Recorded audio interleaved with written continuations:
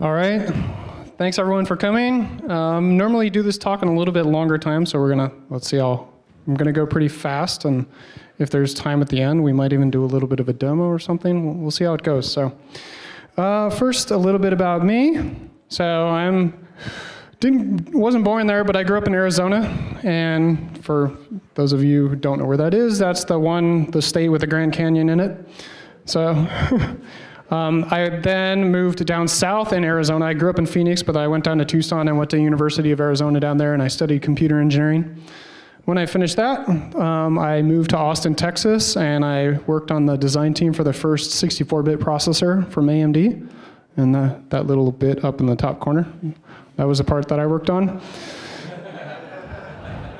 After I worked there for a couple years, I left and went on our around the world backpacking tour, and I was on the road for 3.5 years, and went to a bunch of places. So I'd love to talk about travel too. So I first got involved with WordPress in 2011, a little bit after my daughter was born. I started doing some plugin development and some server-side stuff to back it as well, and for a client. And that went pretty well. And then several years later, though, their business was successful, but they were having problems with their WordPress sites with hosting and on the performance and security side. So that's when I started up what became Site District. And so, we're a managed WordPress hosting platform, and we're now hosting, hundreds of clients and thousands of sites. So that's a bit about me. And here's an outline of what I'm going to talk about today.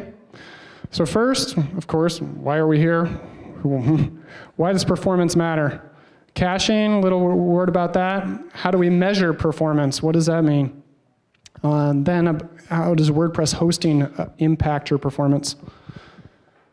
We'll talk about diagnosing the server response time, and then a little bit about the page load speed, and then, like I said, because I'm crazy, and if there's time, we'll try and do a demo at the end. So first, a word about performance optimization. Performance optimization is definitely an art and takes some time, and it's more about the concepts and kind of understanding what's going on. There are in some areas that you can get some really quick big wins. Other things take longer to dive into. So today I'm going to try and focus on some of the things that are the easiest and the highest value.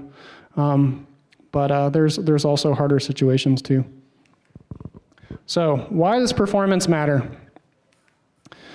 So if you have someone visiting your site, if you're running a business site, it matters because of conversions and you don't want your potential customers to leave your site when they come to it if it's too slow.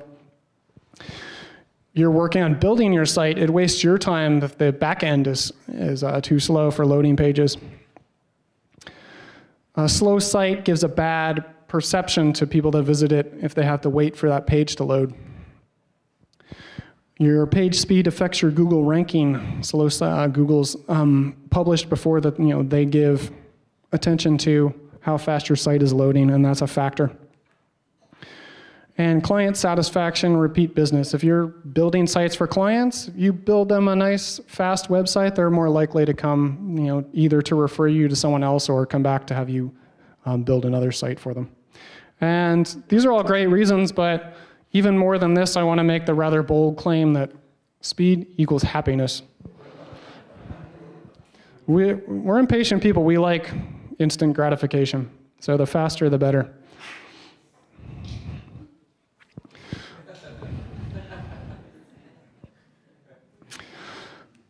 All right, quick survey. By a raise of hands, how many of you have worked on or developed on a site that was slow or became slow? Okay, everyone look around, see how many people are raising their hands here as we go through.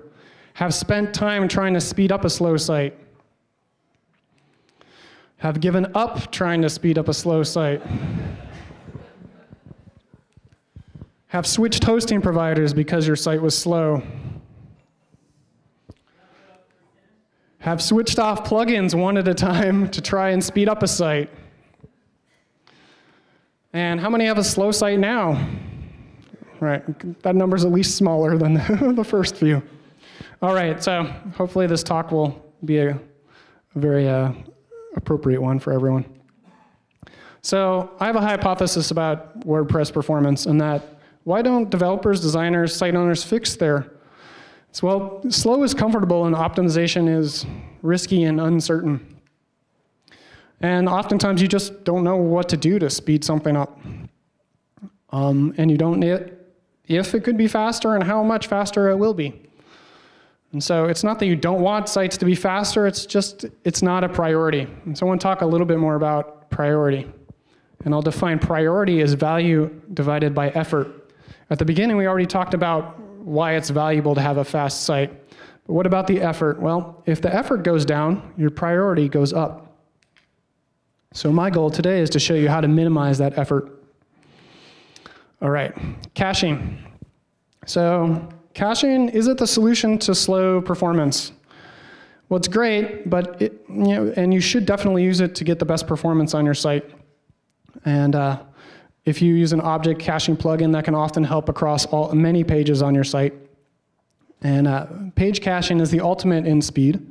If you save the entire page content that is generated by WordPress, but it has some drawbacks. And so page caching isn't going to help your WP admin get faster.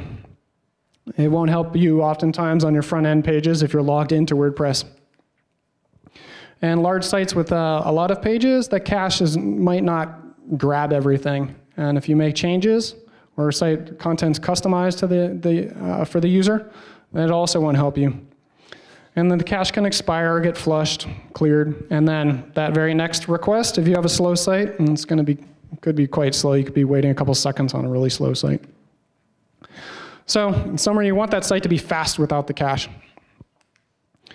So let's talk a little bit about what fast means and how to measure it. All right, so I've got this diagram here, and this is kind of a simplified waterfall view of what happens when your browser requests a page and loads it into the browser to display it. So first of all, it's going to take a look at that domain in your address bar and then do a DNS lookup on it to figure out, where's that located. And then it's going to connect to the server. And if your site's running HTTPS, which all your sites should these days, then it's going to negotiate that connection, and then it's going to send the request to the server, and then we're going to wait some amount of time, if your site is slow, a long time, to get back the HTML that the browser is then going to look at. Once the browser gets the HTML, then it can start reading through that, and it'll parse it, and then it'll start loading other things like your images, your JavaScript files, your CSS fonts, stuff like that, and kind of in parallel, it'll also start doing the painting, drawing of your web page so that it shows up for people, shows up for you inside the browser. This first part is often called time to first byte. It's also, this part, just the server response is also often called that too. And that right there, that is WordPress running itself. And so we'll talk more about this later. And how to optimize that. But first, let's understand, how fast that should be. So obviously, faster the better. And we're interested in this time to first byte with the page caching turned off for the reasons I listed earlier. I consider very fast to be 50 to 150 milliseconds for that time to first byte. Fast, 150, 300, good. Starting to get slower there. Slow, very slow, and then some of the worst sites I've seen take 15 to 30 seconds or more to return that HTML to the browser. So you're sitting there staring at a blank screen for 15 to 30 seconds or more, or your visitor is. I consider this area, if you're under 500 milliseconds, that's a pretty good target for WordPress. Faster, of course, better, but for WordPress, which can often be a bit slow, uncached, that's a good ballpark to be in. All right, how do we measure that? How do we determine what the first time to first byte is on your website? So there's a bunch of ways. One of my favorite ways to figure this out easily on any site that I visit is to use this Chrome extension. So this is called Page Performance. And if it's installed inside Chrome, then any page that you visit will have this little icon up here at the top, and if I click on it, then it shows me a bunch of stats, and the time to first byte is shown in there. And it doesn't have to reload anything. It measures that from any page that's loaded in my browser.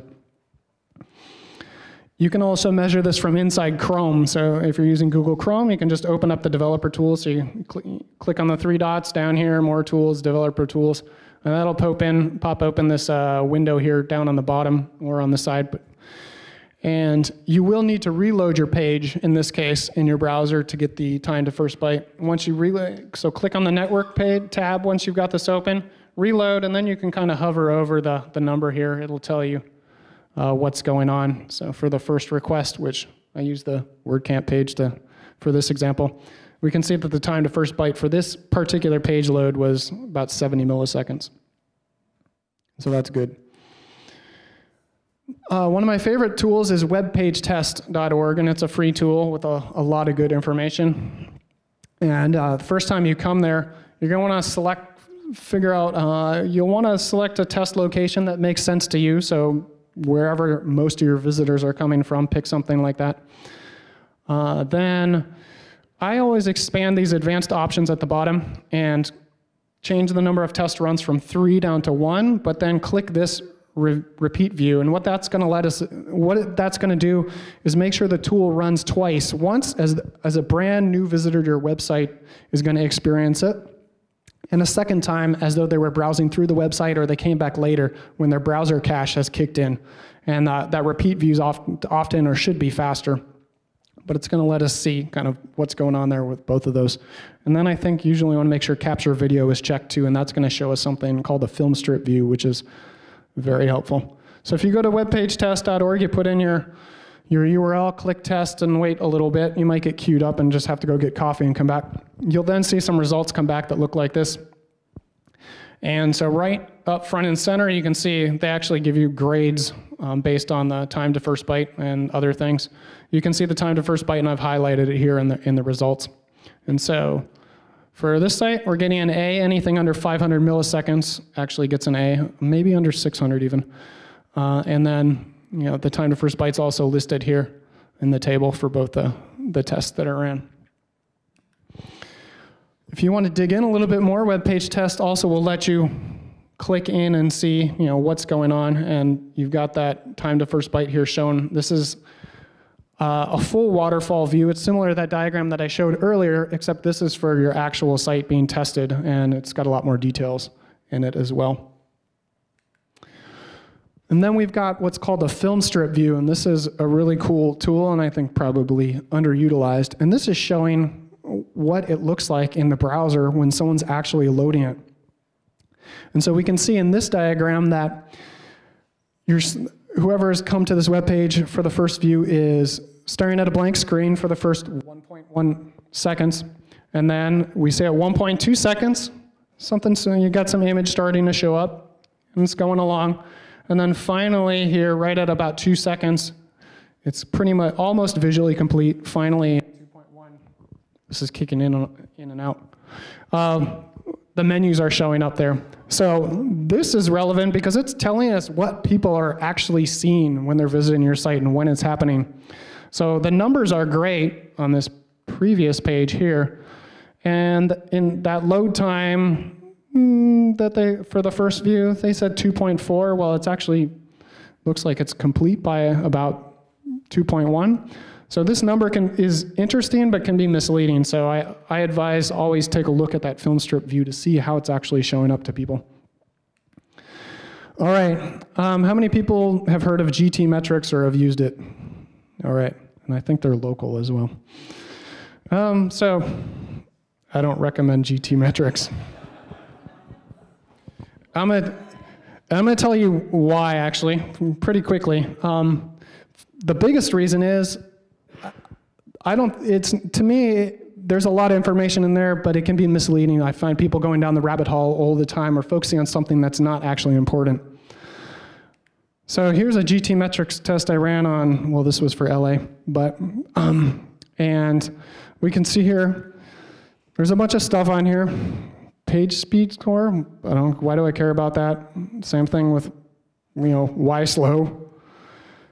Okay, so if you're in Vancouver, this is actually a good thing to testing from Vancouver. Well, but what if all your visitors aren't here? Again, like I showed earlier with the film strip view, is fully loaded time actually correct? And so And then, I don't really actually care about these things. More stuff I don't care about. So, and so, plus a lot of the stuff I do care about, I either have to sign up for an account or it's buried or I have to click through things. And so I kind of threw together this checklist, and everything I want to see typically when I'm analyzing performance shows up right in front of me in web page test, and less so in GT metrics and pingdom. So just going back to, you want to focus on, is it measuring what your users are actually experiencing? So how many of your visitors do you think come to your website and think, I wonder what grade this got on GT metrics when they got to it? No. People want to know, how fast is that page rendering, how fast is it showing up, and that's what that film strip view shows you. So remember, just think about, what are your users actually experiencing? So what matters most? We care about, if it's Google searching, they often won't do a full page load, so we care about that time to first byte. And if it's a person or a visitor, you care about the visual completion time, which is, you can see by the film strip in the video. And sometimes the loading spinner. So if some people will notice that a page may look complete, but still see that spinner. That's also something to, I guess, consider or be aware of. What do we not care about? Random scores and grades.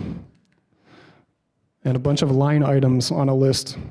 Now, these line items that you might see and they show up on all these test tools, they might influence what we care about, but you need to kind of, well, that's rapping funny, but you need to understand how they actually affect what you really do care about. So don't get stuck focusing on, oh, my page speed score is only an E. Think about what matters. All right, so time to first byte. So where does that come from? So the biggest factors for your that time to first byte are your hosting provider, and we'll talk more about that, and your website implementation. And what does that mean? Well, with WordPress, that means your theme and your plugins, typically. And so let's do, here's the interactive part. So if you've got a laptop here, let me see how many people, and if you can pull up a website, I should have told you about this at the end, then we can try pulling this page up together. Oops. Let's go to the next one. And we've got so the page is bit.ly/livespeed, and I think it was supposed to be on here. But I took it off. But if you can go to that page, then this works better when I actually put it on the page itself. You can, you know what? And I took the input off. So never mind, this isn't going to work for today. So skip that part, sorry. I had a cool tool here where you get to come through and everyone gets to put in their website and test their time to first byte. So instead, since I forgot something, go ahead and just use web page test. All right, sorry about that. Okay, so talking more about WordPress hosting.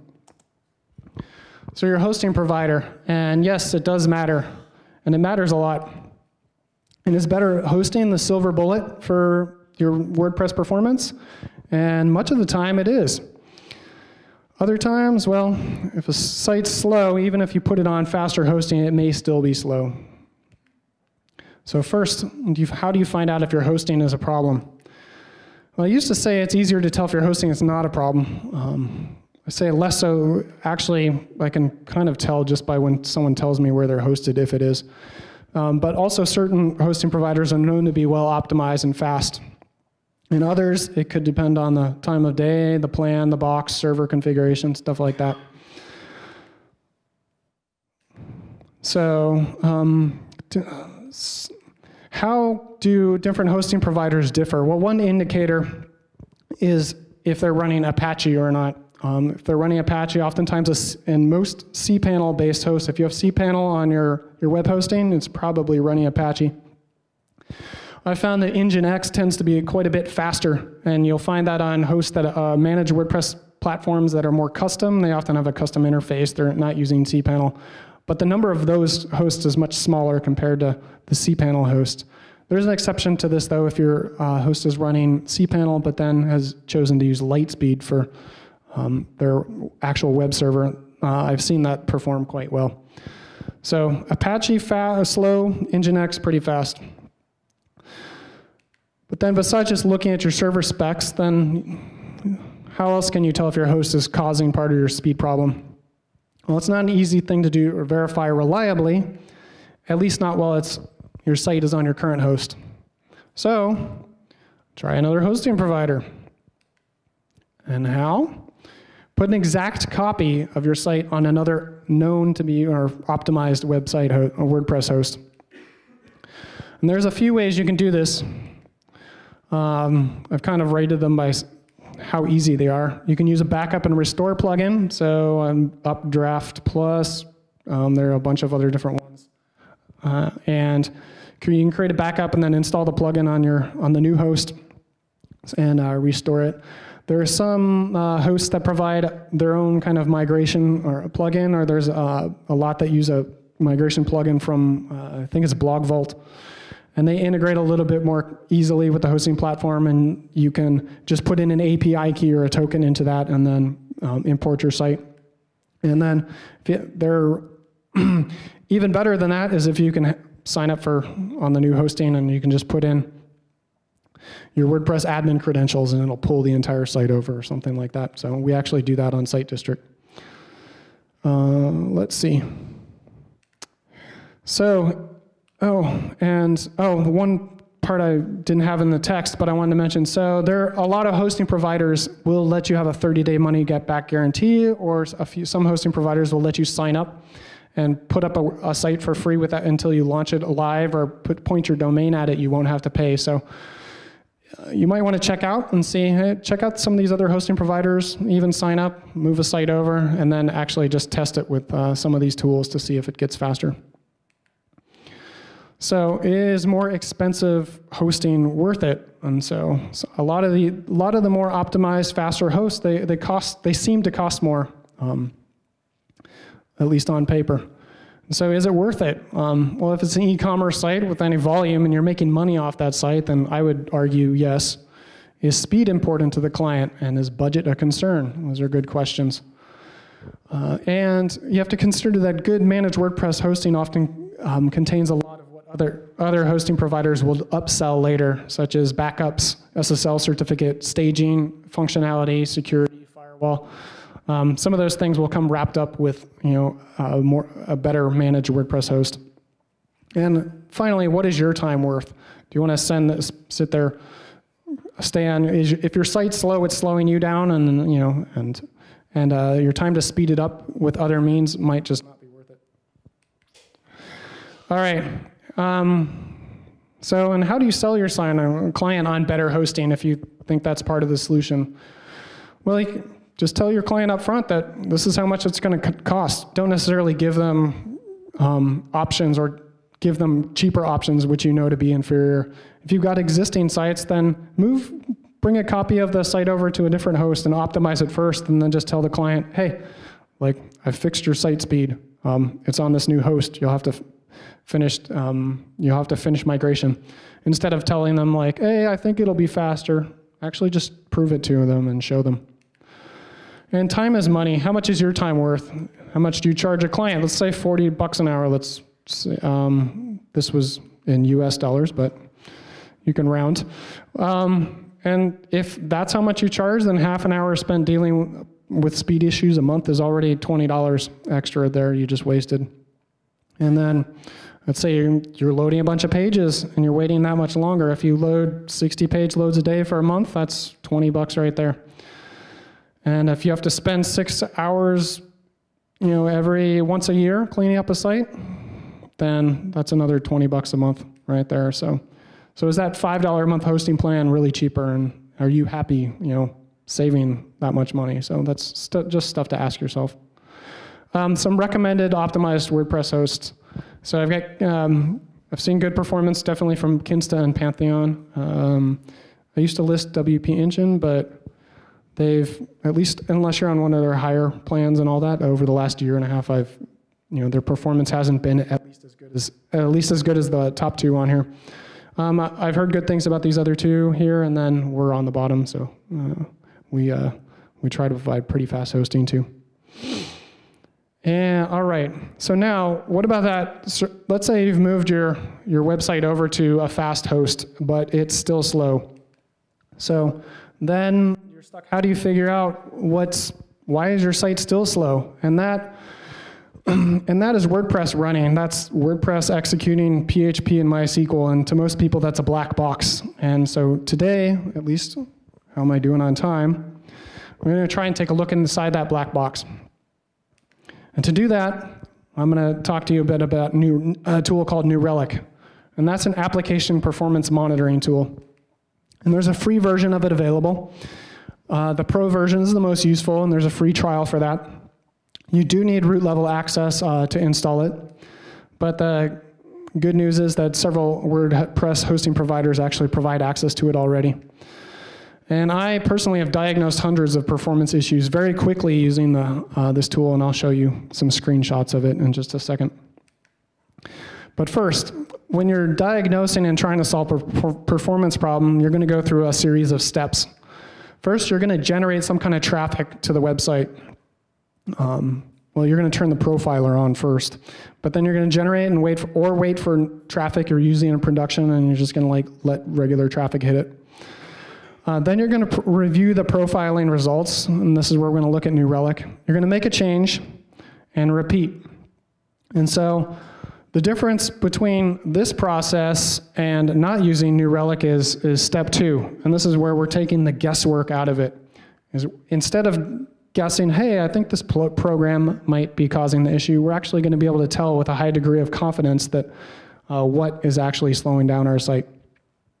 So once we've generated some traffic to New Relic, to our site, then we can jump into New Relic, and we'll land, first of all, we'll usually end up on the overview page here, and it's useful information. It'll tell us that time to first byte or server response time is up here, and it'll tell you how long it's spent in PHP, which is most of the time, and then how much of the time with the database in MySQL.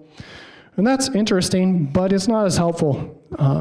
But let's see, I think it's been a couple of years now. New Relic came out with a WordPress feature where it will actually break down the time spent inside the different plugins and themes. So if we click down here on this plugins and themes section here, then we'll get something that looks like this. And this will break down how much time was spent on your theme and the different plugins that you have activated. So on this particular site here that we were looking at, they had an A/B testing plugin installed, and it was taking up a good chunk of the time. And it turned out they didn't even need that plugin. And so for this was an easy fix. They just disabled this plugin, and the site was instantly much faster. If this view doesn't show you enough about what's going on, then you can also dig down into what are called transaction traces. And so this shows what time for that request, what time was actually spent for a single request, where it, what it was doing. And so for this request here, the page was actually going to be done in a good amount of time. It was going to be finished in 230 milliseconds, and that's a quarter of a second. But then this shutdown hook triggered, and it spent another 2 seconds doing this sync with a Jetpack of some sort. So Jetpack was sending data back to its server. And so what would have been a really fast request, instead, someone was waiting 2.5 seconds for that page to come back while Jetpack did something. So let's see. And so just some examples here, and I'll talk a little bit more about just because I see something in here, is it a bad plugin? And the answer is no, but it's a place to start. So we found on some sites here that, at least with Jetpack, has a lot of stuff in it. So certain things enabled on this site, that the site was really slow. Once we disabled it, this is what we saw. Beaver Builder, it's a great plugin too, but I think but it's like most of the page builders, it's a bit heavy. So what we found is that if you're running Beaver Builder, you just need to have some pretty good fast hosting. And then what about your WordPress admin? We actually profiled the WordPress admin to see how long that was taking. You can go through and just click on all the pages while you have New Relic turned on if you want, and then found that, hey, well, look, Yoast SEO is slowing down my admin. So before I learned to use New Relic, and when I first started and set up Site District and the hosting, this is how I felt about performance. Like, I didn't know where to start. And so once I learned about New Relic and how to use these tools, it was a bit more like this. All right, so considerations on this. New Relic does have a performance impact, so you don't usually want to leave it on. Leave it on until you've diagnosed things and issues have been resolved. But you can't go back in time, so if you have some problem that happens occasionally, you might need to leave it on for a while and wait for that to happen if you can't reproduce it yourself. It's not the number of plugins, it's about what they're doing. And so in a plugin, showing up on top of the list doesn't necessarily mean it's a bad plugin, so check out the configuration, it's a starting point. Settings, other stuff like that. Check if there's an update to the plugin. It might be just something that was an issue but has already been fixed, or talk to the developers, it might be an easy fix. And your theme can easily be a major part of your performance problem too. That can be harder or more expensive to fix, so profile your site early. If you pull up the slides later, there's some good guides on using New Relic from several other hosting providers that walk through some of the same stuff I looked at. Let's see, am I doing on time? Almost, got to wrap it up. I'm doing pretty good. All right, page load speed. So in many cases, from what I found in my experience, is you get the most bang from your buck from just having good, fast hosting. After that, if it's still slow, take a look at your plugins, do some profiling, find out what's going on there for your time to first byte. If your time to first byte's no longer your bottleneck, then you got to look at the rest of your page load speed. And so start with web page test. In many cases, your images might, if you're getting an F in the image optimization on that page, then go ahead and optimize your images. That can have a big impact on your actual page load speed. It won't affect your time to first byte, but for people actually loading the page, that is often the next step to take. And so, like I said, check the score for compressed images. At the bottom, I didn't show it, but on the bottom of a web page test, it shows a pie chart showing how much of the data for that page is coming from images. And check for large PNG images that don't have transparency that could be made into JPEGs. Those, you can save a lot of time and space by converting those. And there are some cases where you'll even get an A on web page tests, and you can compress even more than that too.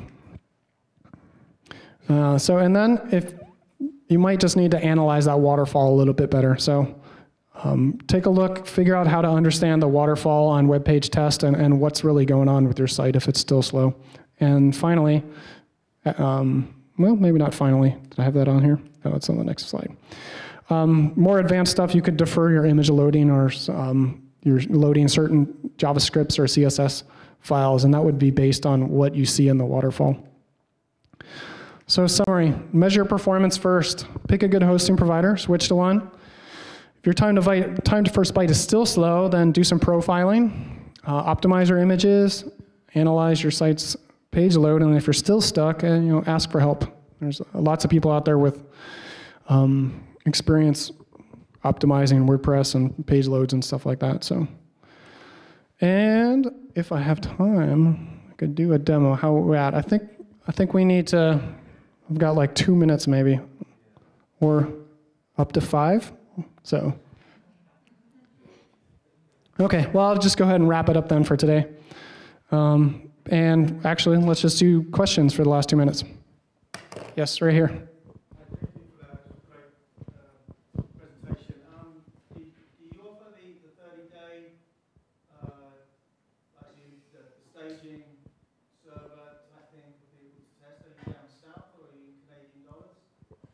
We're in US dollars. We're based in the San Francisco Bay Area, and we actually let you sign up completely free onto our platform. You can import your WordPress site onto our platform. We have a bunch of things tools and screenshots and then demo that I didn't mention that make it really easy to run both web page test and crawls through your site to see how the performance is.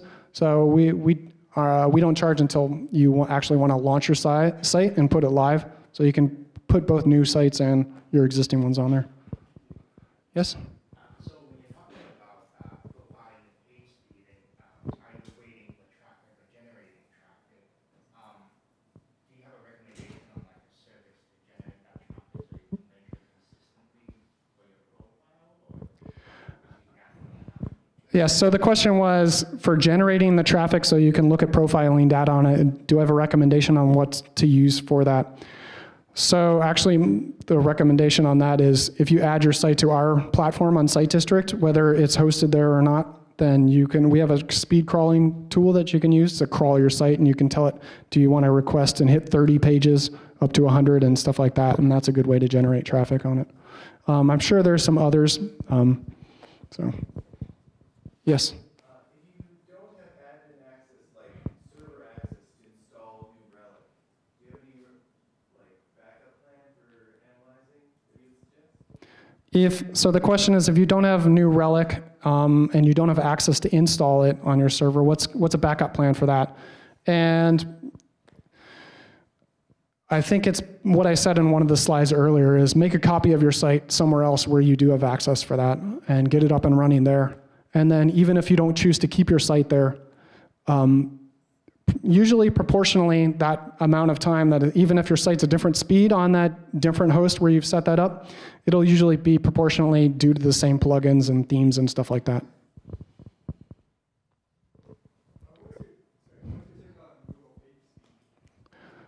On the score or the tools, the report from it?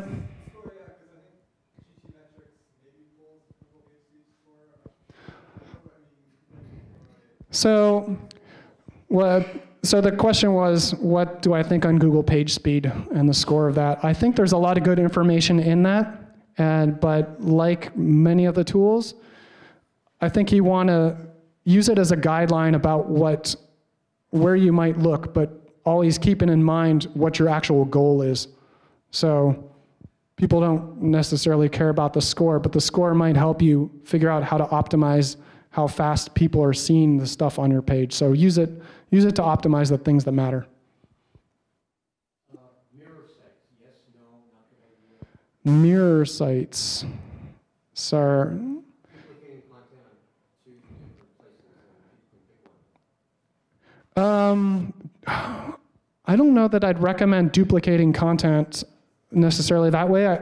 If you need a CDN in front of your site, I definitely would recommend that. And that's great if you have your site visitors are geographically distributed. Usually save that until the end.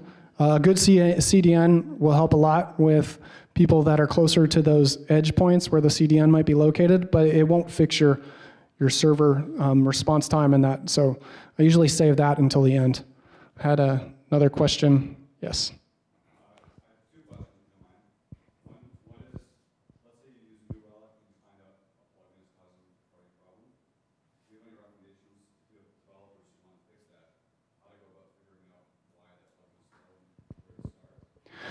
Okay, the question is, let's say you figure out a plugin is slow with New Relic, and then if you're working with the developers or you have someone looking at it, like how to figure out why is it slow.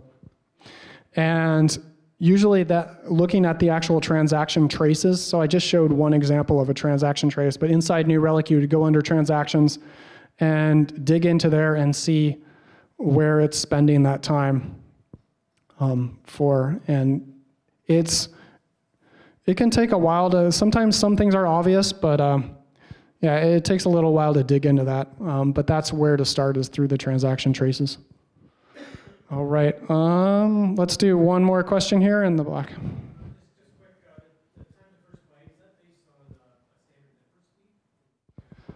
So the time to first byte is dependent somewhat on the network speed, because wherever the computer is waiting for it, that can affect it. So if you're testing the time to first byte from Vancouver to Europe, it's going to be higher. Ideally, you've got a tool that will factor out such things as the connections, the DNS lookup, and focus just on the time that it took the server to respond back. But it is affected a bit by location. So. All right. Thanks a lot for everyone coming.